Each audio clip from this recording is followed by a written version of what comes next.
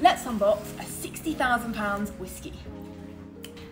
Karuizawa is a long-time closed Japanese distillery, which of course makes all remaining bottles super rare. This was put in a sherry cask in 1965 and bottled in 2017. 2022 is the first year that these have been released, and only 50 of them were put on the market for £35,000. Like I said, because the distillery closed, these are super rare and the market value has already gone to over £60,000. A gradual release is expected of these in the next few years. It does come with a little booklet about the whiskey, including its tasting notes. Absolutely beautiful. Follow for more.